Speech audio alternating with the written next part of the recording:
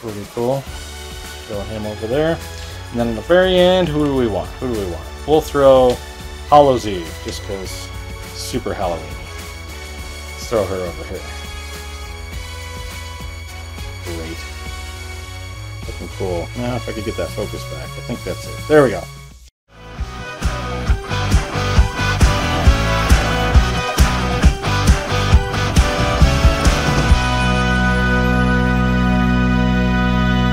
Hello! Today on the channel we're going to be unboxing BLOODSTORM!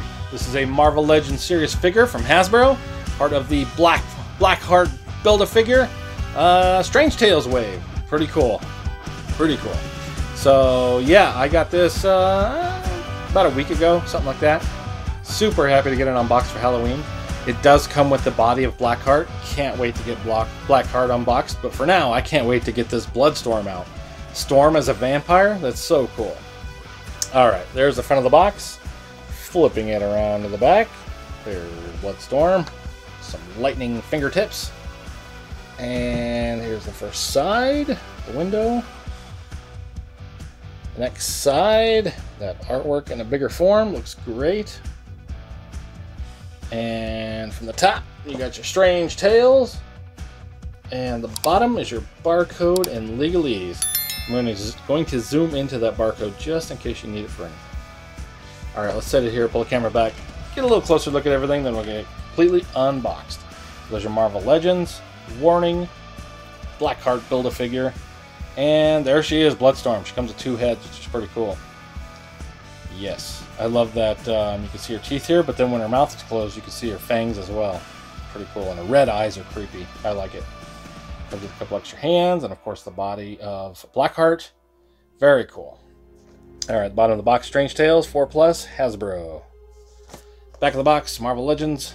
And there is a BLOODSTORM blurb, if you'd like to read it, right there.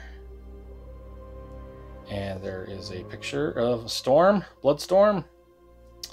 There is everything you need to build this guy, Blackheart. And there they all are. Pretty cool. Can't wait to get all of those. And the bottom is some legalese. Oh, trying to get a focus on it. That's probably as good as I'm going to be able to get. Yep. Alright, let's set it here. Tilt the camera down. Going to grab my X-Acto knife to cut that tape. While I'm doing that, just want to say, if you're enjoying this video, if you could give it a like, if you enjoy action figure unboxings, toy hunts, shelf tours, everything fun action figure related, and you have not yet subscribed to Hey What That On My Shelf, go ahead and do that and get that all on your feed. And if you have a fun comment, that's always greatly appreciated. That said, let's get BLOODSTORM out of this box. Alright. Got a little flap here. Here we go. Yes. Very cool. Alright, let's get Blackheart's body out of here first. They said it's a bendy wire tail. And I am seeing a definite bendy wire tail. I love it. Fantastic. Love the bendy wire. Nice. Reminds me of the lizard figure. Looks like they had to kind of push it like this way to get it to fit in the box, but I don't know how they did it, but they got it to fit in the box. That's pretty good. But yeah, this is going to be cool. I like that he has butterflies. Bendy tail. It's going to be a sweet looking Blackheart. I'm looking forward to it. Alright, let's get some more BLOODSTORM out. Here's that extra head. Not seeing any articulation on the actual hair. It is just static. But that is a cool looking head. Nice. Alright. Hands. We've got a couple extra hands. Like a splayed hand. Pretty normal for Marvel Legends females. I do like the fingernails, look really nice. Would have been cool if they painted them red or something. I guess I could always do that.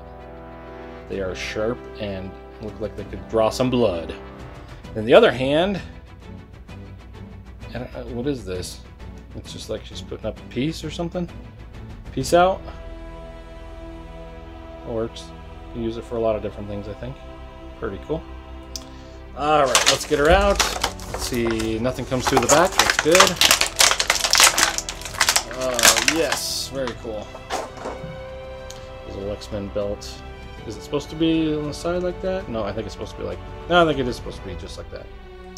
Alright, sweet. Let's see what we got for as far as a head joint. Oy. So it is just a rocker with a ball joint. Kind of reminds me of all these Spider-Man figures. Gonna give it some good head up and good head down, that's for sure. Even with that ponytail, because it is soft plastic, you can get the head way up. And the head can go way down. It's pretty cool.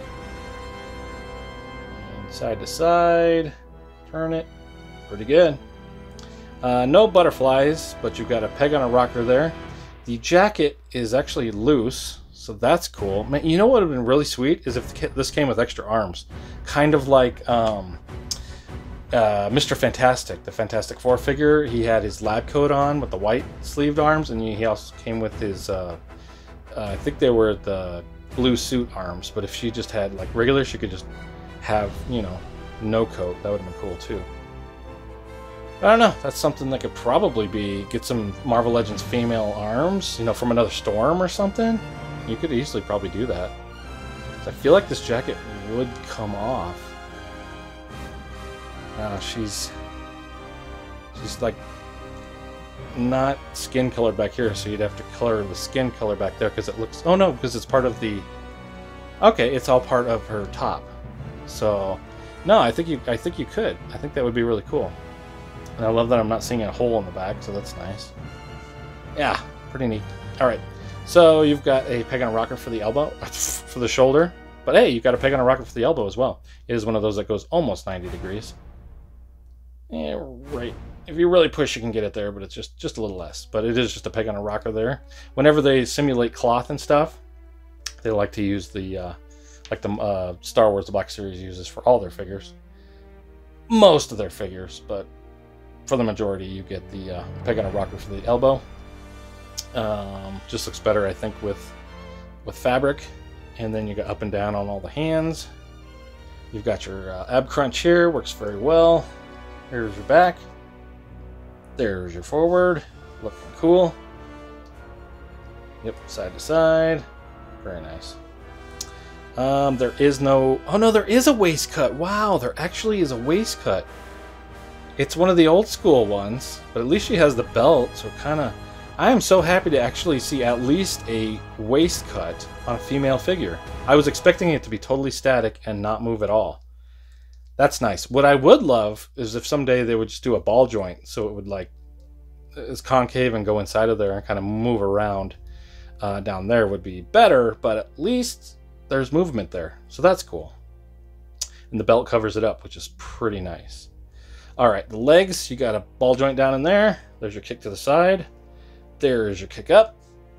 There's your kick back.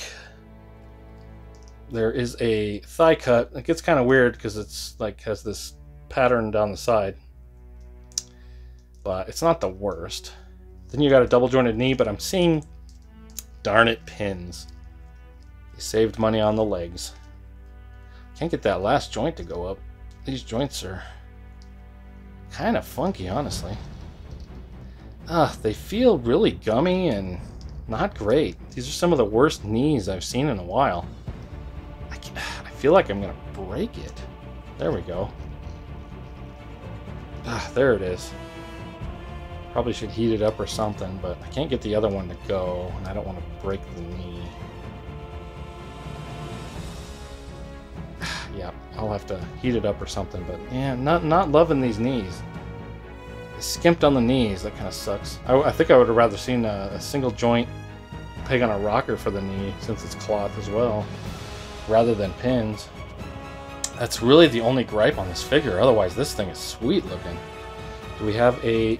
no boot cut. Boot cut would have been nice too. Perfect spot for a boot cut. Nothing there. Yeah, not loving these legs.